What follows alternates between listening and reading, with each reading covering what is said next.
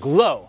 The gorgeous Ladies of Wrestling returned to Netflix for its third season, and it's queerer than ever, with the inclusion of Vegas drag chanteuse Bobby Barnes, played by Broadway's Kevin Cahoon, as well as the lesbian romance between Arthi Beirut Prem Kumar and Yolanda Junk Chain Rivas.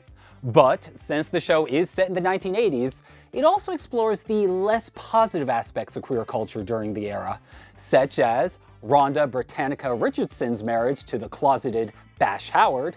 The darker aspects of the series are sad, but also important for modern audiences. It helps us appreciate the struggles previous LGBT generations endured, so that our generation is able to enjoy our current LGBT liberties, like the lovely lesbian lovers of Glow.